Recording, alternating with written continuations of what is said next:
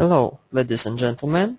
My name is Anton, and I will lead today's webinar about new features of SmartPTT software implemented in 8.1 version.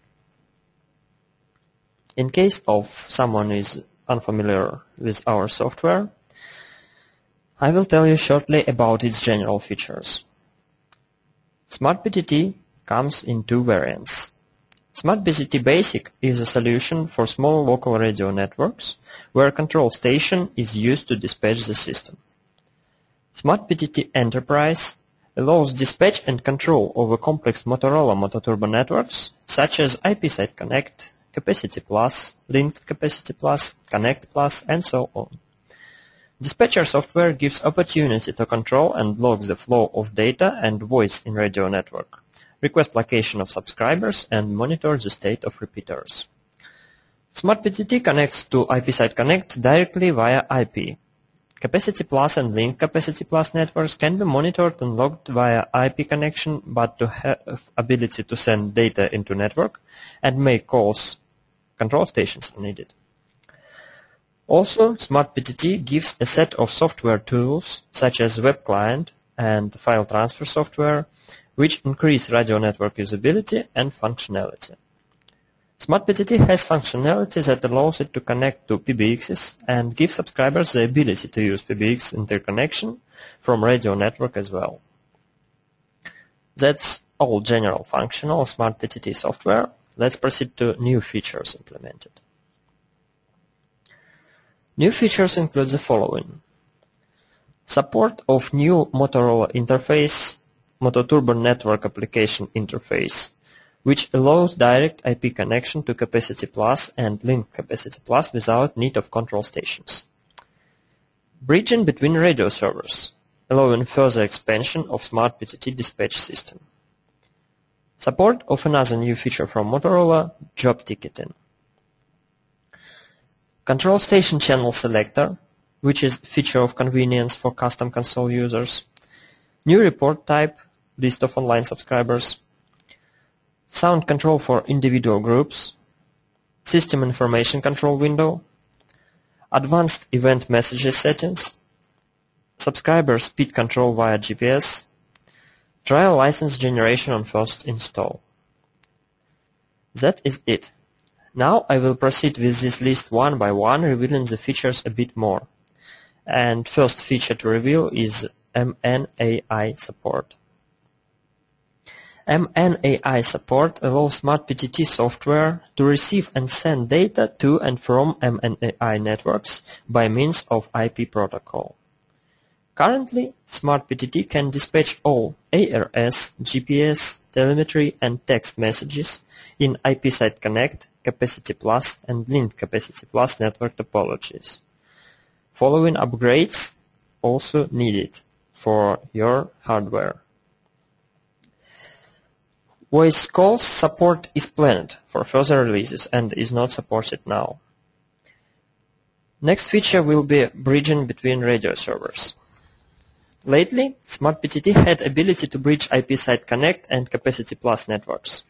Example of bridging is given. Suppose there are two independent IP Site Connect networks connected to one radio server.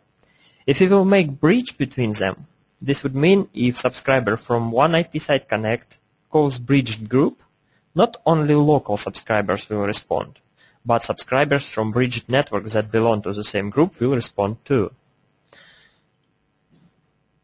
Radio server bridging allows us to connect another independent radio server to existing system and extend it this way. So, when bridged group is called, all stations system-wide belonging to this group will respond. Currently, radio server bridging gives opportunity to bridge all calls, private calls, group calls, registration data, text messages, and dispatcher calls, including dispatcher-to-dispatcher connection. Bridging settings in dispatcher software left transparent. There is no problem in connecting another SmartPTT radio server to the network if both radio servers are correctly configured. As for now, only bridging of IP Site Connect networks between radio servers is available. For further releases, another topologies are planned to be available for bridging. First priority will be MNAI bridging. Next feature to describe is job ticketing. Job ticketing support allows SmartPTT to fully implement functionals that has been added to MotoTurbo networks by Motorola lately. Using new interface, job tickets, you can create, assign, watch progress, and delete tickets. Also, it's possible to restart repetitive task by selecting it and clicking Restart button, saving time with no need to create this ticket again. Tickets give more fluent and visual control over performance of tasks handled by subscribers of radio network. Also, you can filter tickets by assignee, status, date of creation, and date of update. This will allow you to organize and find needed tickets quickly. After pressing Add Ticket button, user will be prompted to enter name of task, short description, and assign the task to subscriber. Subscribers are added on drag and drop basis, and only currently online subscribers can be assigned to handle the task. Upon receiving order, subscriber will see message as shown on the screenshot, and dispatcher will see job ticket created. Subscriber can update status of job ticket by sending specially made replies to show the progress on the task. Accepted, in progress, pending, complete. Statuses are customizable via CPS. SmartPTT dispatcher will update this information upon receiving such messages. Summarizing everything, SmartPTT fully supports job ticketing feature of Motorola. Let's proceed to next feature, Channel Selector. Channel Selector is feature of SmartPTT custom consoles interface which allows usage of touch screens consoles for dispatchers. Channel Selector gives dispatcher the ability to select with one touch which channel control station will reside on and allows more fluent and easy control over control station channels. Channel Selector appears like a switch on console, where orange blob is showing currently active channel. Each channel switch is independent, and console can be organized using panels to represent visually which subscribers can be accessed using these channels. Next internal SmartPTT feature is Online Report. Online Subscribers Report will show all currently online subscribers in the Microsoft Excel format list. In the list, IDs and corresponding subscribers' names assigned to them are listed. Dispatcher can choose a range of IDs to form a report from. This is self-describing feature. Another internal upgrade, Group Sound Control. Now it's possible to control muting of groups individually. For any group on any slot that was set up in the settings of radio server, it is possible to mute sound while still recording logs of all calls on both dispatcher and radio server. This option is available through either sound panel or online subscribers list. Muted groups will appear on online subscribers list with small red crossed circle at the bottom right to represent muted status visually, so dispatcher would not forget about muted groups. Let's proceed with System Information window. System Information window lists information considering state of databases and storages and integral load on the network. Here, user can select the source of information to retrieve. Amount of event happened for a lifetime of dispatcher or radio server listed here. And in the lower part of the window, there is state of databases and audio storage folder.